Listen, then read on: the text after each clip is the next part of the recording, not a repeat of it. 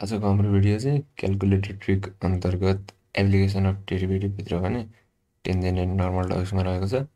Application of डेरिभेटिभको यो third part हो है त। यसमा क्याल्कुलेटरको कुनै नयाँ ट्रिक त खासै अप्लाई हुँदैन, त्यही पुरानो ट्रिकहरू हल्का युज हुन्छ। अनि मैले पार्सियल डेरिभेटिभको बारेमा योभन्दा अगाडि भिडियोहरू बनाइसकेको छु, त्यसको पनि हल्का एप्लाई हुन्छ है त। त्यो पार्सियल डेरिभेटिभको कन्सेप्ट छैन भने चाहिँ पहिला त्यो भिडियो हेरेर आउनु होला। मैले सेन्टर अफ कोनिक निकाल्ने अनि भर्टेक्स अफ प्याराबोला लगायतका केही च्याप्टरहरूमा पार्सियल डेरिभेटिभको बारेमा पनि कुरा गरेको छु है त। अब सरसर्ती क्वेसनतिर लागौँ। क्वेसन छ equation of the tangent to the curve यदि यता सिम्पल क्वेसन भइहाल्यो। पहिला हामीले यसको स्लोप निकाल्नु पऱ्यो अनि त्यो स्लोप भएर जाने लाइन चाहिँ हामीले y equal to mx plus सीमा लगेर त्यो m हाल्छौँ होइन। अनि त्यसपछि दिएको पोइन्टबाट टक्क हामीले त्यो टेन्जेन्ट लाइन निकाल्न सकिहाल्छौँ। अब क्याल्कुलेटरबाट पहिला निकालौँ, के निकालौँ भन्दाखेरि हाम्रो स्लोप निकालौँ। त्यसको लागि सिफ्टसँग मैले डेरिभेटिभ प्रेस गर्छु, दिएको फङ्सन टाइप गर्छु होइन। सिफ्ट क्युब अनि हाम्रो एक्सको भ्यालु भनेको 1 छ होइन, 1 राख्नु पऱ्यो। राखिसकेपछि हाम्रो स्लोप 3 आयो। यो एमलाई चाहिँ हामीले रिप्लेस गरेर यसको सट्टा 3 राख्यौँ। 3 राखिसकेपछि अब यो लाइन चाहिँ हाम्रो 1,1बाट जान्छ भनेपछि एक्सको ठाउँमा 1 र वाईको ठाउँमा पनि 1ले रिप्लेस गरिदिउँ है त। यहाँ 1 यहाँ डट 1 गरिदिएपछि यसबाट सीको भ्यालु कति आउने भयो, सी इज इक्वल टु -2 आउने भयो। अब हाम्रो सुरुको इक्वेसन भनेको y is equal to 3x plus 3c थियो, सीको ठाउँमा -2 आयो भनेपछि यो इक्वेसन कहाँ त भन्दाखेरि 3x यसलाई yलाई त 6 गर्दा -5 - 2 इज इक्वल टु 0 भन्ने हाम्रो अप्सन बीमा रहेछ एन्सर। भनेपछि अप्सन बी करेक्ट एन्सर भयो त।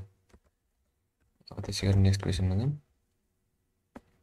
नेक्स्ट क्वेसनमा चाहिँ सोधेको रहेछ how many tangent are parallel to x axis for the curve. यहाँनिर यो कर्भ देखा होइन, यसको कतिवटा टेन्जेन्ट चाहिँ एक्स एक्सिससँग प्यारलल हुन्छ भनेको एक्स एक्सिसको स्लोप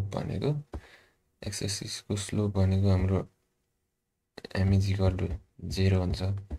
एउटै स्लोपसँग प्यारलल हुने सबै लाइनको स्लोप 0 नै हुने भयो।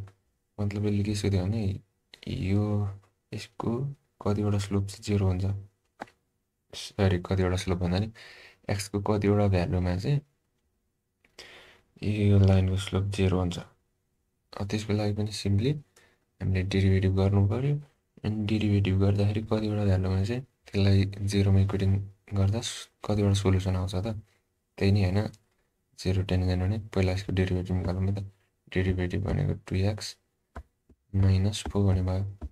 द्याट इक्वल टु 0 गर्दा जम्मा एक्सको भ्यालु एउटा 2 मात्रै आउने भयो होइन। एक्सको भ्यालु 2 मात्रै आएपछि जम्मा एक्स इज इक्वल टु 2 भन्ने पोइन्टमा मात्रै डेरिभेटिभ 0 आउने रहेछ। मतलब एक्स एक्सिससँग प्यारलल हुने टेन्जेन्ट आउने रहेछ भनेको यसको नम्बर अफ टेन्जेन्ट चाहिँ एउटा मात्रै हुने भयो होइन।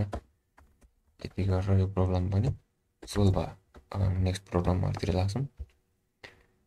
नेक्स्टमा चाहिँ रहेछ find the slope of tangent to the curve यसरी देखा अनि पोइन्ट चाहिँ एक्सवाई देखा। एक्सवाईको सट्टा अरू कुनै पोइन्ट दिएको थियो भने ट्याक्क त्यो पोइन्टहरू आएको एन्सरमा हामीले हालिदिन्थ्यौँ, त्यसपछि निकाल्थ्यौँ। त्यो क्लुरो भएन। यसमा गर्नको लागि चाहिँ मैले क्याल्कुलेटर ट्रिक भन्दा नि पार्सियल डेरिभेटिभको एप्लिकेसन गराउँछ र पहिलो कुरो सबै दिएको इक्वेसनलाई एकातिर सिफ्ट गरौँ। Shift x cube -2y cube भयो plus 3y - 3x is equal to 0। पहिला partial derivative with respect to x र विथ रेस्पेक्ट टु वाई दुइटै पनि हामीले यसमा पार्सियल डेरिभेटिभ निकाल्नुपर्छ। Partial derivative of function with respect to एक्सलाई del x यसले denote गरिन्छ एउटा तरिका। अनि अर्को चाहिँ यस्तरी हामीले एफ राखेर यहाँ सबस्क्रिप्टमा एक्स राखिदिँदा नै हुन्छ। अब एक्सको रेस्पेक्टमा पार्सियल डेरिभेटिभ गर्दाखेरि वाईको टर्महरू कन्सटेन्ट हुन्छ भनेको एक्स इन्क्लुड नै छैन भनेपछि दुईटै टर्म 0 हुने भइहाल्यो। यो पहिलो टर्म चाहिँ हाम्रो 3 × 2 भनेको 6 हुने भयो। अनि 6x स्क्वायर माइनस 3x को डेरिभेटिभ 3 हुने भयो। त्यस्तै गरी y को रेस्पेक्टमा पनि fy हुने भयो। Del f by del y गर्न सक्नुहुन्छ अगाडि गर्दाखेरि माइनस 6y को स्क्वायर आउने भयो हैन प्लस 3 आउने भयो। एडिसन पार्शियल डेरिभेटिभको कन्सेप्ट मैले अस्ति नै भनिसकेको छु हैन। यस पछाडि हामीले निकाल्ने भनेको स्लोप हो। कुनै पनि टेन्जेन्टको स्लोप पार्शियल डेरिभेटिभको एउटा फर्मुला हुन्छ है, एउटा फर्मुलाको फर्ममा हुन्छ। त्यो चाहिँ स्लोप इज इक्वल टु हैन अगाडि नेगेटिभ माथि चाहिँ fx डिभाइड बाइ fy चटो यो फर्मुलामा राखिदिनुस्। यहाँबाट नि माइनस कमन आउँछ, यहाँ हाम्रो एउटा माइनस हुन्छ, त्यो माइनस माइनस काटिने रहेछ। अनि 6x square minus 3 divide by 6y square minus 3 भन्ने अप्सन आन्सर करेक्ट हुन्छ, जुन चाहिँ हाम्रो अप्सन बीमा रहेछ हैन। अनि अप्सन बी यसरी हाम्रो लागि करेक्ट आन्सर भयो। नेक्स्ट प्रब्लमतिर लागौँ। नेक्स्ट प्रब्लम चाहिँ यस प्रकार छ। When the point A to is the tangent to the curve is parallel to x-axis. यो पनि सेम यो प्रब्लम जस्तै भयो नि। यहाँ चाहिँ कतिवटा नम्बर कतिवटा उसमा हुन्छ भनेर सोधेको थियो। त्यसमा नि x को भ्यालु निकाल्नु पर्थ्यो, यसमा नि x को भ्यालु निकाल्नु पर्ने हुन्छ। अनि टक्क पोइन्ट निकाल्नु पर्ने भयो यसमा चाहिँ। अनि लास्टमा त्यो x को भ्यालुहरु इक्वेसनमा राखेर हामीले y को पनि पोइन्ट निकाल्छौं अनि त्यसरी गर्न सक्छौं। अब यहाँनेर पोइन्ट निकाल्नु अगाडि यसलाई क्याल्कुलेटरबाट यसरी गर्न सकिन्छ। कसरी गर्न सकिन्छ भन्दा यो डेरिभेटिभ गरेर हैन, अनि x डेरिभेटिभ गरेर अनि त्यसको पछाडिको x इज इक्वल टु भन्ने पोइन्टमा चाहिँ एकचोटि 1 अर्कोचोटि -1 राख्दियौं। यहाँ x को भ्यालु त जम्मा दुईटा मात्रै छ नि त। अनि कुनले 0 दिन्छ त्यो पोइन्ट x हो। अनि त्यो x को पोइन्ट लगेर हाम्रो यो इक्वेसनमा पुट गरिदिएपछि y को भ्यालु आउँछ। अनि त्यो पोइन्ट हामीले पोइन्ट फाइन्ड गर्न सकिहाल्छौं हैन। त्यसपछि अब मैले यहाँ सिम्पली क्वेसन कपी गरेँ। अनि क्वेसन कपी गरिसकेको छु। अब यताबाट पोइन्टमा मैले एकचोटि 1 राख्छु। 1 राख्दाखेरि नै हाम्रो डेरिभेटिभ 0 आयो हैन। -1 राख्दाखेरि 0 आउनु हुँदैन। तर हामीले सब आन्सर चाहिँ गर्नुपर्ने हुन्छ। यो 0 आएको छैन हैन, भनेको यो पोइन्टमा मात्रै x एक्सिसमा प्यारलल हुने टेन्जेन्ट बन्ने रहेछ। x को भ्यालु 1 हुँदा मात्रै।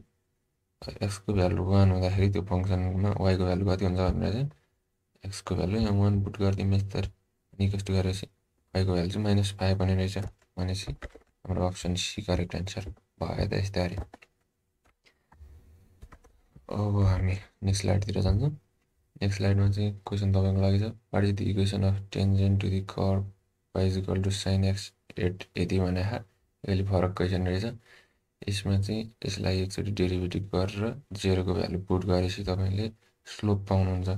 अनि स्लोप पाएपछि y is equal to mx plus c मा लगेर स्लोप राख्दिनुहुन्छ। अनि त्यसपछि अनि c को भ्यालु चाहिँ मा लगेर c को भ्यालु पत्ता लगाउन चाहिँ त्यो x र y को भ्यालु 0 0 राख्दिनुहुन्छ।